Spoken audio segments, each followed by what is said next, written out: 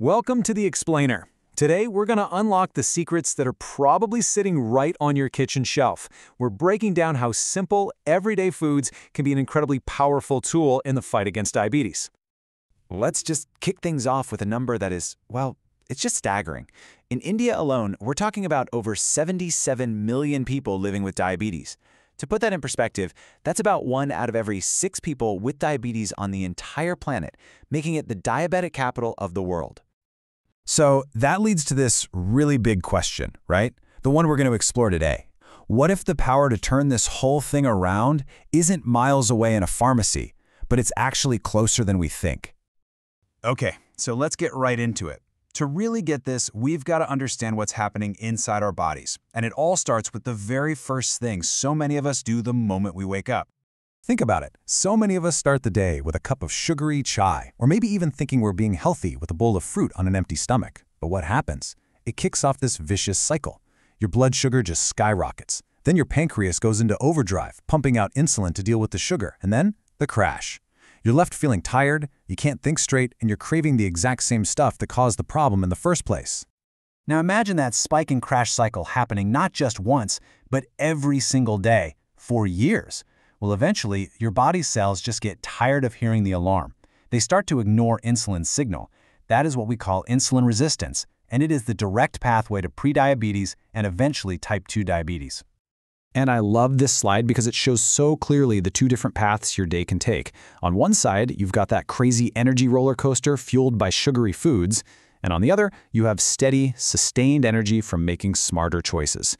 And we're not just talking about physical energy, we're talking about the difference between mental clarity and that awful brain fog. So you're probably asking, how do I get off that crazy roller coaster? Well, the secret is learning how to use a really powerful concept to take back control. It's called the glycemic index. The glycemic index, or GI, sounds complicated, but it's really not. It's basically just a score that tells you how fast a food's going to make your blood sugar go up.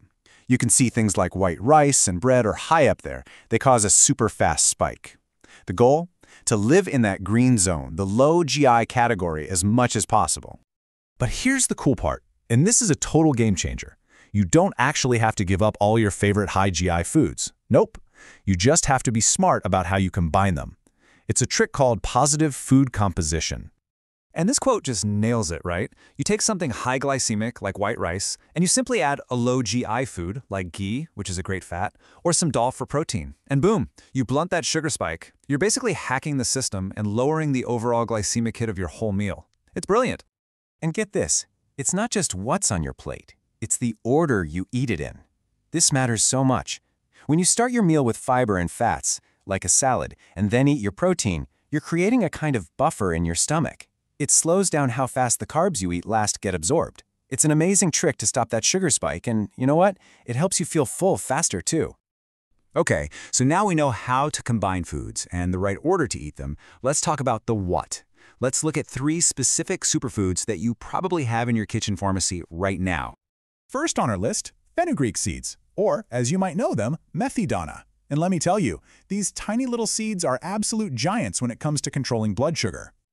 So how in the world does it work? Well, it's got this awesome 1-2 punch. First, it's packed with a soluble fiber that literally slows down how fast sugar gets from your gut into your blood.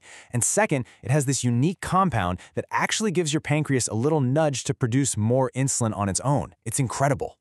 And you know what the best part is? It's ridiculously easy to do. No complicated recipes. You just soak a spoonful of the seeds in water overnight, and then you eat those soaked seeds first thing in the morning on an empty stomach. That is it. All right, next up is a spice that's probably in your cabinet right now, cinnamon or Dalchini. We all know and love that sweet aroma, but believe me, it does so much more than just make things taste good. So, the magic of cinnamon is how it helps your body use sugar more efficiently. It's kind of like a key for your cells. It helps unlock them so they can pull that extra glucose out of your bloodstream and shuttle it into your muscles to be burned for energy. This brings down your blood sugar and helps fight insulin resistance at the same time. And for our third superfood, we've got chia seeds. Now, these are amazing, especially when it comes to managing weight, which, as we know, is a huge piece of the puzzle in controlling and reversing diabetes. The power of chia is all in the fiber. When you soak them, they do this incredible thing where they swell up and create this gel. That gel in your stomach is a game changer. It slows everything down, which means you stay full for way longer. And it also slows the release of sugar into your system. It's a completely natural way to manage your appetite and your blood sugar. Okay, so these superfoods, they're fantastic. They're like powerful tools in your toolbox. But, and this is really important, they are not magic pills. They work best when you see them as one part of a much bigger picture.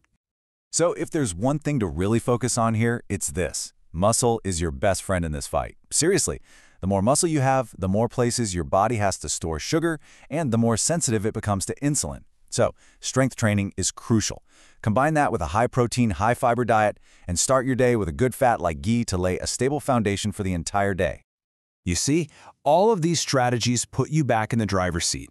But to really take control of the wheel, you've got to know your starting point. You absolutely have to know your numbers.